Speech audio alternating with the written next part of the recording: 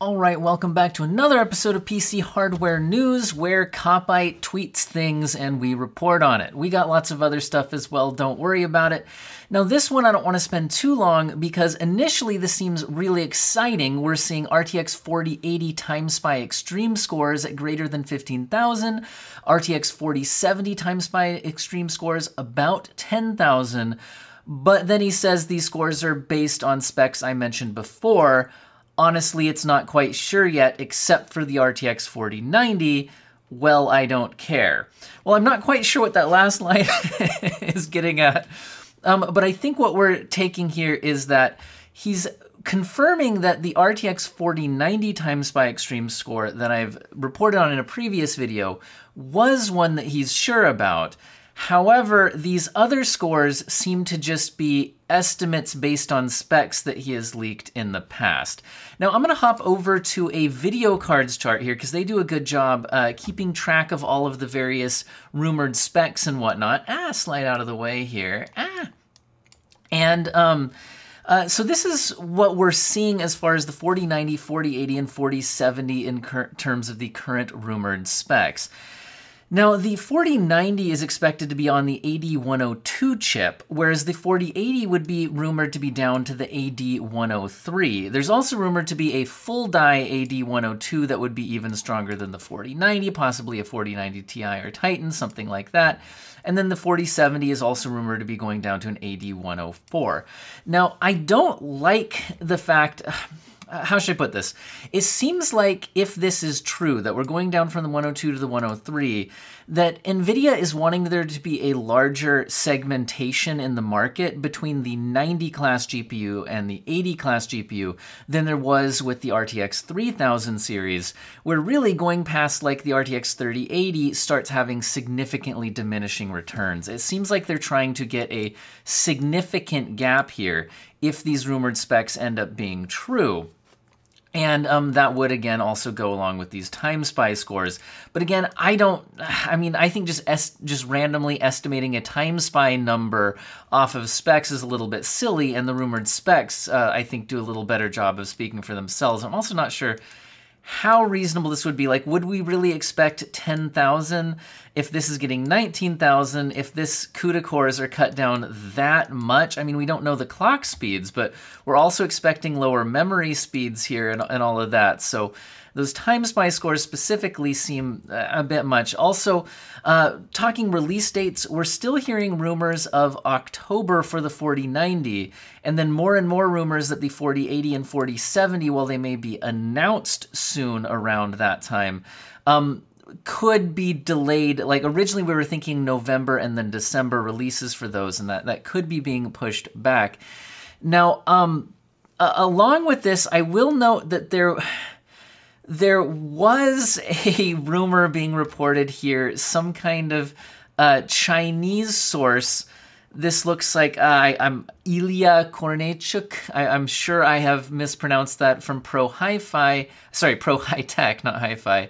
Recently stated in a YouTube video that the first batch of Nvidia's upcoming GeForce RTX 40 series graphics cards is expected to be dispatched in less than a month. And that this information is coming from his own Chinese supplier. But this one seems to be kind of way out there and not lining up with what I'm hearing from everything else. So I thought I'd throw this out there, that this one source is claiming things could be coming out sooner than everybody else seems to be thinking. So yeah, I'm not going to follow up too much on that one.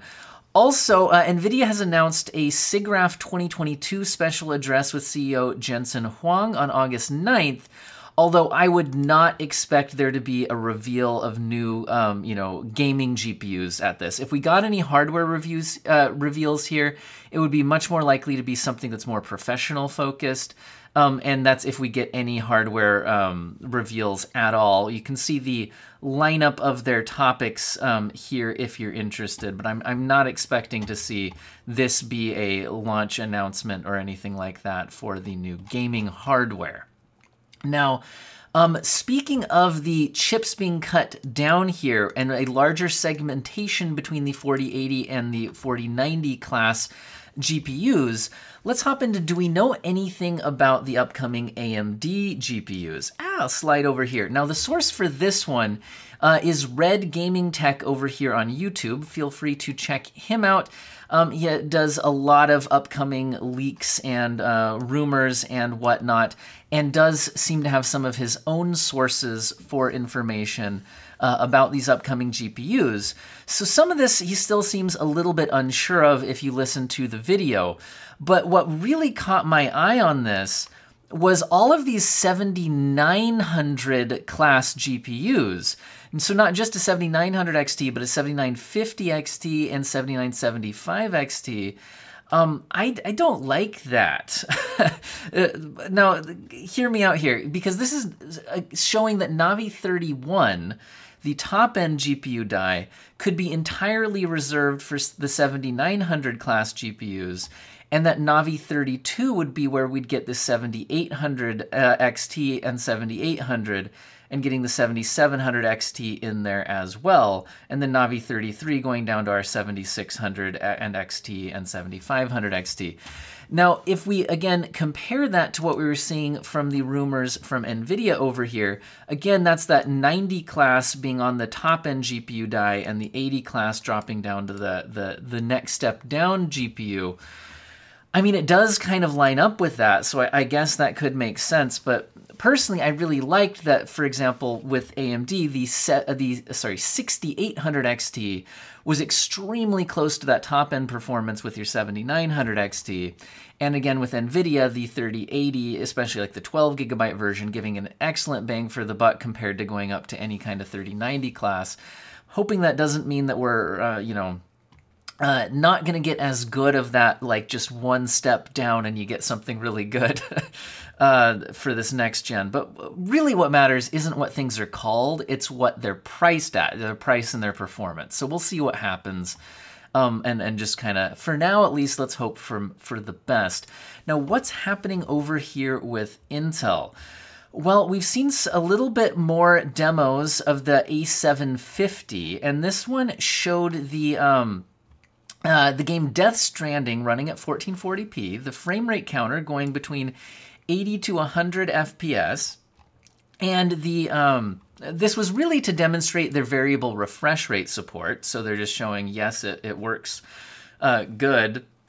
But since we got frame rate counters, I think a lot of people were curious what kind of resolution and settings was the game running at there. So it looks like Ryan Shrout from Intel has said that in this demo, the game is running between 80 and 100 FPS on the Arc A750 graphics card using variable refresh rate.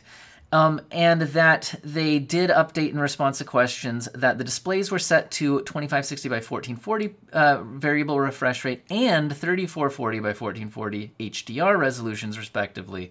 And they were running at the default preset. Now, I don't have Death Stranding myself, so I'm not quite sure what the default preset is or what it compares to, but if you want to get some idea of the performance there and you are more familiar with that game or look up some benchmarks for it, that could possibly help you out. If you want a quick, again, update on the rumored lineup from Intel here, for this ARC series, there you go, along with, these are just rumored MSRPs, don't read too much into this at this point, and even these specs are rumors. Most of the specs have not been fully confirmed. We've got some confirmations of the memory sizes and things like that, but a lot of this is still up in the air.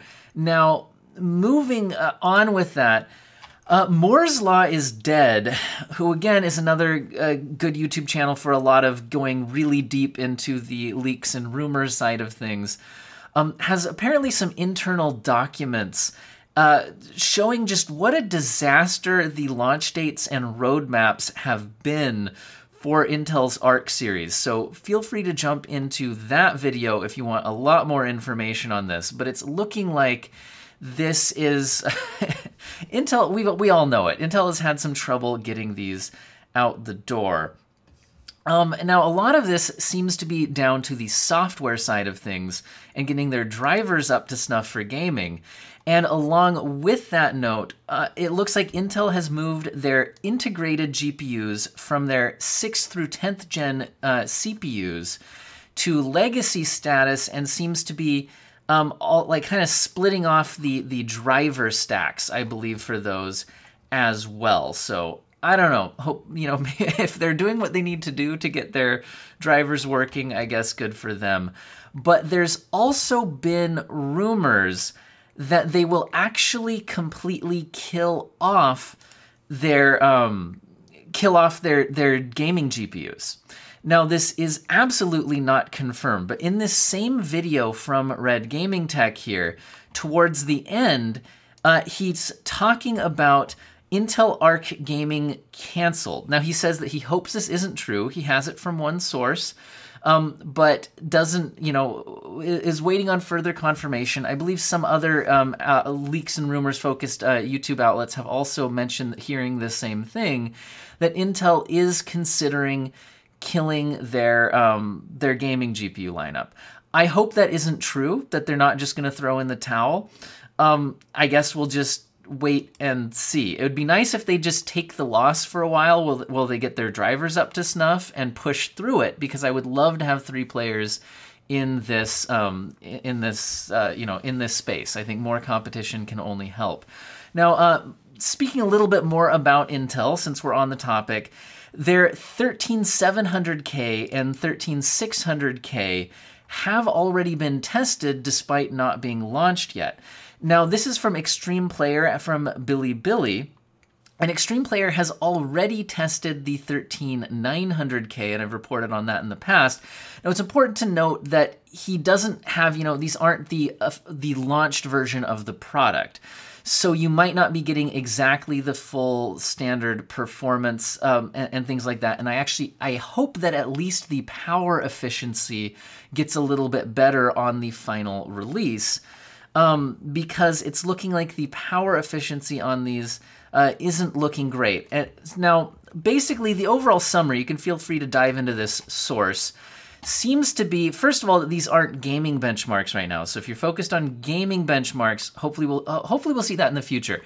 Last time he did the 13900K, he eventually did a more gaming-focused review afterwards. So maybe we'll see that in a future hardware news video from me.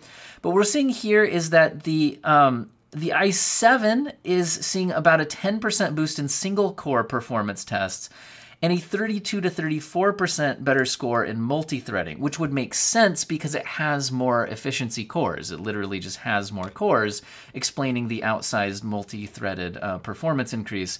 We're seeing the i5-13600K only seeing about a 5% single core improvement and 39 to 41% uplift in the multi-threading. Again, though, like I said, this is not the full released silicon and all that. Now, what I don't like here is that the 13700K is reaching power consumptions of 244 watts when compared with the 12700K predecessor going up to 188 watts, which is honestly already a lot for a CPU. Anyway, and the same applying to the i5-13600K, which looks like it has increased power requirement of 178 watts, which is 30 watts higher than the 12600K in that same test. So anyway, if you're wanting more multi-threading performance, this could be good. Gaming performance, I would actually expect, hopefully, to see better than just this 5 to 10% gain, because one of the big things that they're changing with this architecture jump is the L2 cache. And so by increasing the cache, a lot of games should see better performance, maybe more so than what we're seeing in just these single-threaded results, which are probably mostly just due to the clock speed increase. Now, Intel is also confirming that their 13th Gen Core Raptor Lake mobile chips will launch by the end of 2022, which when compared to the Alder Lake mobile side of things, how that went, this is actually getting the mobile chips out sooner than we saw that previous time around, which is good to see. Now, when are we going to see the Ryzen 7000 series? Now, I'm going to tell you right now, I don't think this one is true here, but we're seeing from Tech Power Up an article saying that we could see this Ryzen 7000 launching on or before the 4th of August. I'm going to say right now, this is nonsense. There's no way we get it this fast. Now, where are they getting this headline from? It looks like it's from a, it's from this. And this is just talking about a motherboard event And on the motherboard event, it says supporting the recent launch of AMD Ryzen 7000 series processors. And the date of this event is Friday, August 5th. So if you take this for what it says, that there's an event on August 5th talking about the recent launch of the Ryzen 7000 series, then you'd have to be like, well, I guess the Ryzen 7000 series has to launch before August 5th. But I think that don't read so much into this particular thing. I think that's just an unfortunate typo or inaccurate information. I think we're gonna get information about these motherboards. I doubt we would see the actual launch. Maybe some kind of an unveiling to go along with this. So maybe we'll get some actual official information about the 7000 series, but I don't think there's any way they're actually going to be launched in any kind of meaningful way by that point. Now, speaking of AMD news though, this is huge in the GPU side of things. Their latest GPU drivers have added noise suppression. So this is an RTX voice competitor. Now, I don't know if I'll have time to test this out at some point, but it's possible. But it looks like it'll be baked into their actual driver software. This is out and available now. And I think the even bigger news is performance optimizations for OpenGL, where AMD has lagged behind. Now, most newer games don't use OpenGL, but some extremely popular games like Minecraft still do. There's also some emulators and things like that that use this. Now, there's some other updates to their software, including Radeon Boost, getting some game expansion, and Radeon Super Resolution, RSR, I think getting some streamlined to how it works, including, I think, working better for games that don't have the exclusive full screen. You can dive into the rest of these driver notes. But I think the big thing here is the OpenGL performance. AMD is claiming some massive performance gains here in Minecraft. It's looking like up to 89%, 92%, 90%. Of course, in other places, they say 85%. So I don't know what number they're actually claiming here. I haven't had a chance to test this out for myself. I've actually been getting sunburned on the beach. I don't know if you can see it at all here. For a few days, my last video had been recorded ahead of time and just released while I was out of town. But it looks like Ancient Gameplays, who, speaking of other YouTube channels, is a great source of especially AMD-related information, and a lot of times tests out newer drivers and things like that. Does look like he's seeing a huge average FPS gain on the 6600 XT he's testing out here in Minecraft on this new driver. So it does seem to be giving some massive performance gains. Although I think when using shaders, I think he saw a little bit of an unstable frame time graph. So feel free to dig into that video. I have not had time to watch the entire thing myself. So I'll point you to the Ancient Gameplays video there for a good source if you want to follow up on that. Now, more good news for AMD is that FSR 2.0 is getting expanded into another game. This seems to be out now. So Chernobylite has FSR 2.0 added to it, according to these release announcements here on Steam, which is fantastic. And I believe if you're interested, I think there was also some DLC added to this game and such as well. So if you're interested in Chernobylite, maybe check that out along with the FSR 2.0 support. And the last thing I'll leave us on here is that it looks like Intel is killing off their Optane memory business entirely, at least according to Tom's Hardware over here. So, anyway, if you're into Optane, well, too bad. All right, guys, we're going to end the video here. Let me know what you think about all of this in the comments section, and I hope all of you have an excellent day.